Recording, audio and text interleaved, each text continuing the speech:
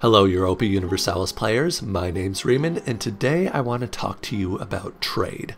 The trading system is one of the most daunting parts of the game to newcomers because there's so many moving parts. It's easy to get overwhelmed, and I know plenty of people who have dozens of hours in EU4 who only have a rough idea of how it works. However, it's actually pretty simple if broken down into its basic parts. When you do understand it, you can reap in massive piles of cash.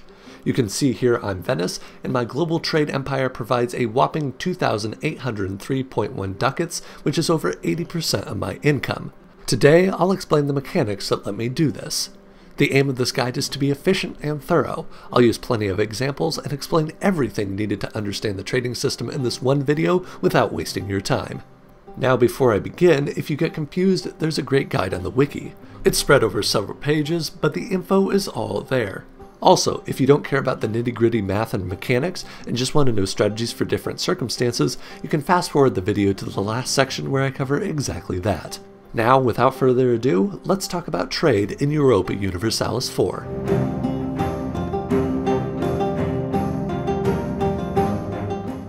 To keep things simple, I've set up a custom game with just 4 nations, named Blue, Purple, Yellow, and White.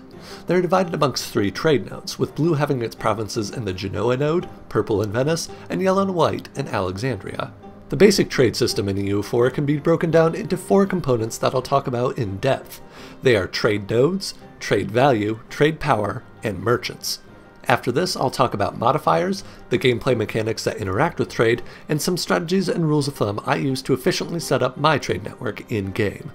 So first up, let's talk about trade nodes.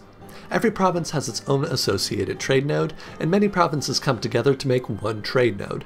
The trade map mode shown here makes it easy to see which provinces are assigned to which trade nodes.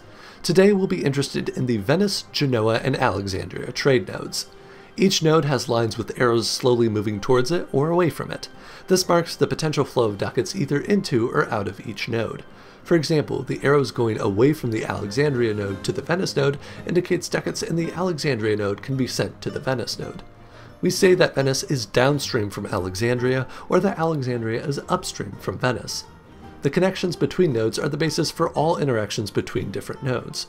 Furthermore, the connections are simple in that they never change. Alexandria will always be upstream from Venice no matter what.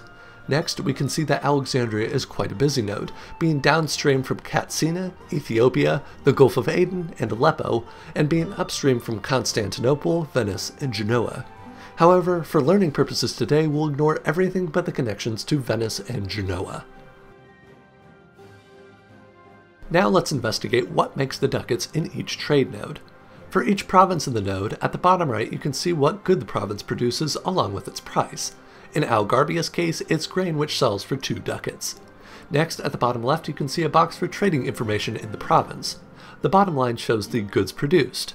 The base value of this number is the production development of the province multiplied by 0.2. In Algarbia's case, 4 times 0.2 equals 0.8 goods produced. After this, the line above goods produced is the trade value line, which is simply the goods produced line multiplied by the price of the product produced I talked about earlier. So in Algarbia's case, that's the 2 ducat grain times 0.8 goods produced to give a trade value of 1.6. Here's a diagram repeating the math I just said. When you bring up the trade node interface, you can see a panel on the left with the ducat value of things contributing value to the node.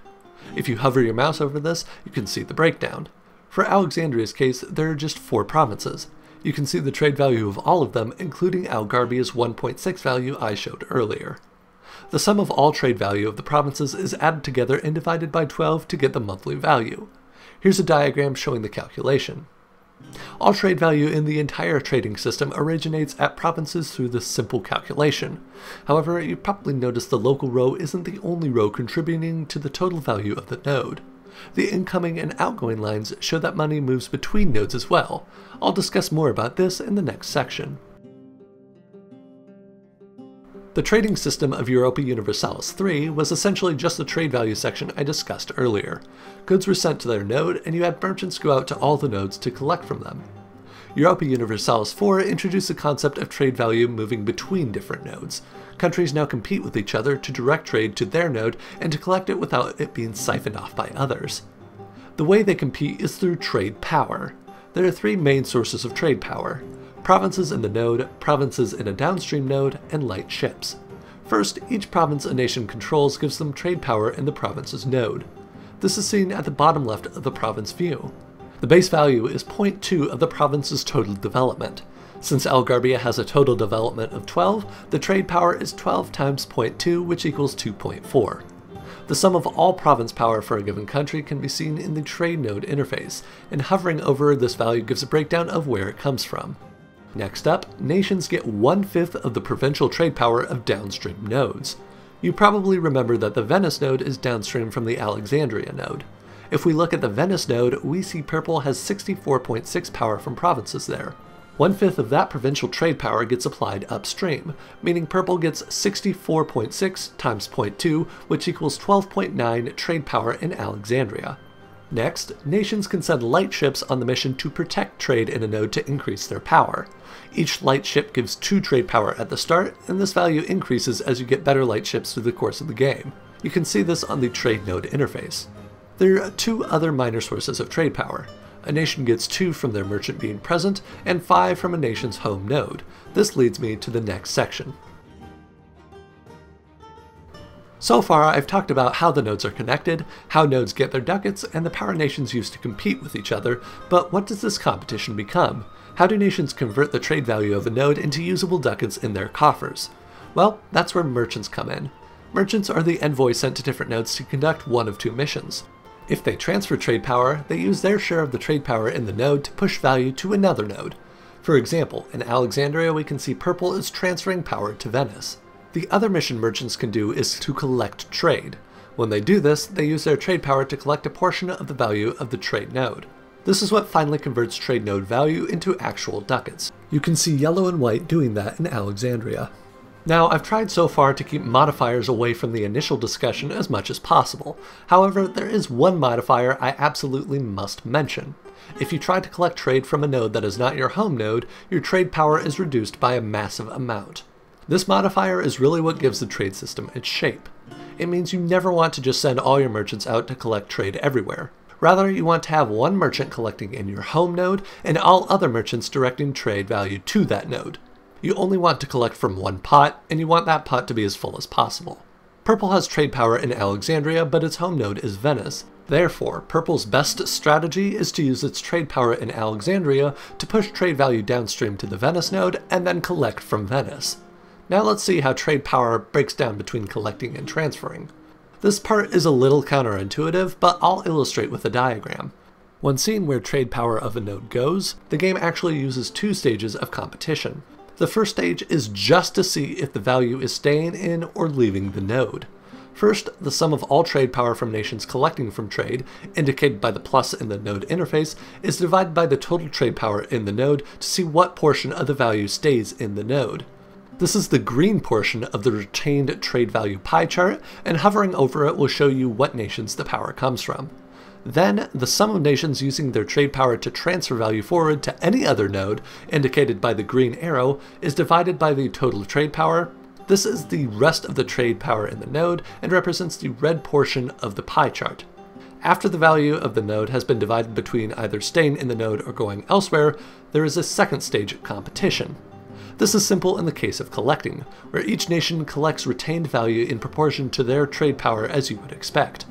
The second stage for transferring, however, is a bit different. For nations transferring value, only nations with merchants get to compete for which node the value gets transferred to. It's easier to show this with an example. In Alexandria, purple wants to transfer to Venice and blue wants to transfer to Genoa. If both of them had merchants, this would proceed as you would expect, with the value transferred to each node being proportional to each nation's trading power. However, if blue didn't have a merchant, their power would still be used in deciding if value is transferred or retained at the first stage of competition, but not for where the transferred value goes in the second stage of competition, meaning all the transfer value would be directed towards Venice. And that is the trade system in Europa Universalis 4. Apart from the weirdness of the 2 levels of competition, it's not all that complicated, especially when broken down into its basic parts. To recap, a province produces some level of goods dependent on its production development, then multiplies this number by the trade price of the good it produces to get the trade value. Then the trade value of all provinces in a node are added together to get the local node value. This value is swept into the system where nations compete to maximize their income by directing value to their home node by transferring value into and out of other nodes. All the hundreds of different nations in the game are using the same basic system, making it intricate but not complex. One of the most daunting aspects of the trade system is the amount of modifiers. Europa Universalis loves its modifiers, but again, none of them are that complicated when looked at individually. All of them just fiddle with the values somewhere along the system. To save time, I won't explain the ones that are extremely obvious, like river estuaries, trade companies, or the events that change the price of goods. Also, throughout explaining these, I'll use a simple base case so you can see how changes pan out. In this hypothetical, the Alexandria node has a value of 10 ducats, with blue, purple, yellow, and white all having exactly 20 trade power each. Yellow and white want to collect, and blue and purple both have merchants transferring value to different nodes. Based on this setup, yellow collects 250, white collects 250, purple transfers 250 value to its node in Venice, and blue transfers 250 to its node in Genoa. Our first modifier is trade efficiency. This is a bonus applied post-competition to the final amount of value you are collecting. If we give yellow a plus 100% trade efficiency in our example, it means they will put 5 ducats in their coffers every month. Everything else stays exactly the same. Next up is trade steering. Going back to the example, trade steering is applied only to the second stage of competition when deciding which node to transfer value to. This is easier to see with an example. Let's say purple has plus 100% trade steering. The first stage of competition stays exactly the same. 5 ducats are collected and 5 ducats are sent forward. However, when deciding which node to send them to, the trade steering bonus comes into play. Purple's trade power of 20 gets plus 100% added to it, making the final value 40, meaning 3.33 ducats are sent where purple wants them to Venice, and only 1.67 ducats are sent to Genoa. In effect, trade steering doesn't change if value is retained or transferred, it changes where the transferred value is sent. This modifier can be seen when you hover over the button below the ducats shown being transferred. This leads me to the next modifier, which is the multiple merchants bonus. When a merchant transfers value to another node, the post-competition value increases. Multiple merchants from different nations create bigger increase, but there are diminishing returns shown here. Moreover, the increase from each country is multiplied by that country's trade steering value. Here's what happens in our example.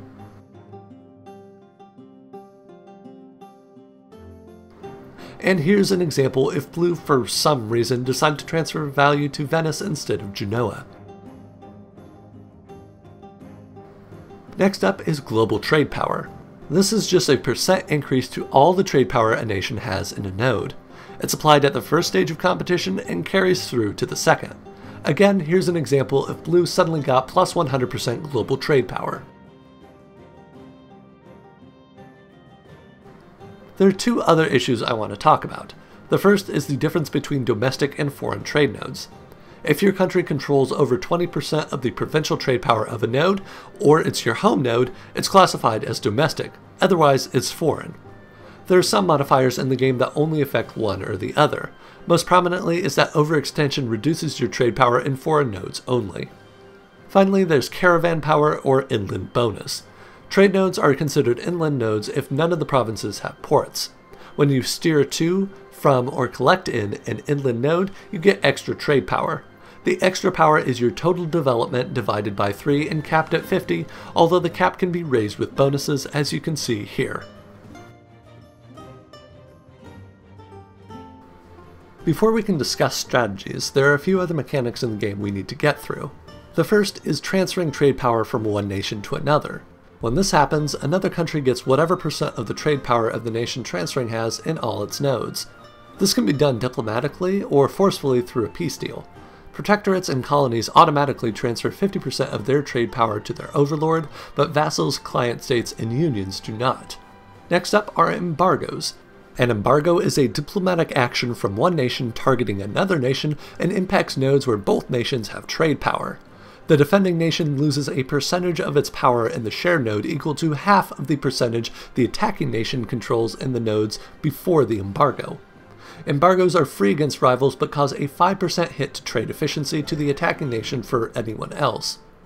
Finally, there's privateering. This is a special mission for light ships.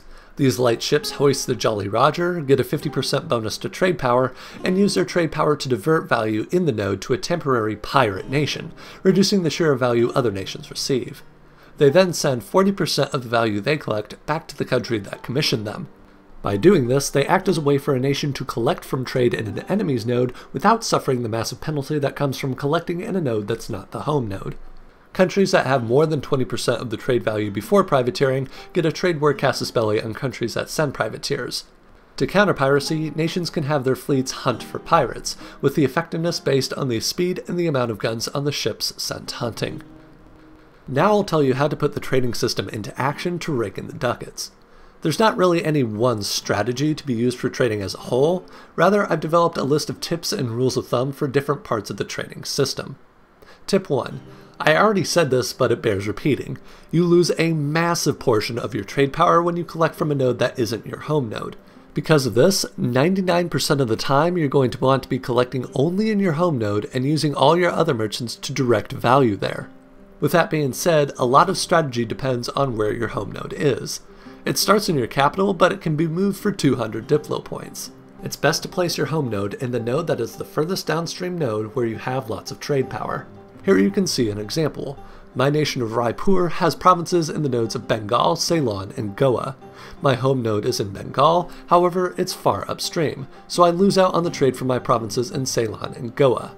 In this setting I make 2.47 ducats per month. The best course of action here is to move my home node to Ceylon. I control 75% of the trade node in that node, and it will allow me to transfer trade from my provinces in Bengal to where I can collect them as well. Now I make 6.06 ducats a month. You can see Goa is downstream of Ceylon. However, I don't want to move my home node there because I only control 9% of the trade power there. If I move there, I transfer my trading value into an area where it would be siphoned off by other countries. Hence, the profit maximizing option is to just ignore trade from my provinces in Goa and to simply collect in Ceylon. An extension of this is that end nodes, where value can only enter and cannot exit, are great places to put your home node. These change from patch to patch, but currently they are Venice, Genoa, and the English Channel. The whole point of my Venice game was to use this fact to funnel value from nodes upstream into a home node where value could not escape. Tip 2. Use light ships as the bread and butter of your trading empire. Conquering provinces is hard, while light ships can be built at the press of a button. Their maintenance is low enough that they should always be making a profit if done correctly. The game even has a helpful indicator showing where it's most profitable to send them. Focus on improving your share of trade value in your home node first, then work upstream from there. Tip 3. Construct the right buildings in the right provinces. Marketplaces increase provincial trade power by 1%, which works really well with flat provincial bonuses like estuaries. However, it's wasteful to build marketplaces in nodes where you have an overwhelming amount of trade power.